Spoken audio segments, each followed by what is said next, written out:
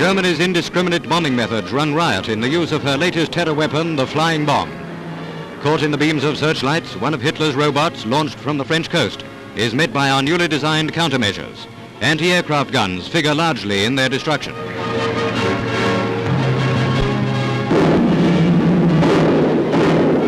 A Spitfire pilot gets in a successful burst. An RAF pilot of one of our new Tempest aircraft and an intelligence officer examine the wreckage of one brought down. Parts salvaged from such wreckage have been pieced together to disclose structural secrets. RAF medium bombers fly low over the Pas de Calais area to knock out flying bomb bases. Small buildings house the component parts of the flying bombs. Well concealed, they're obviously difficult to find.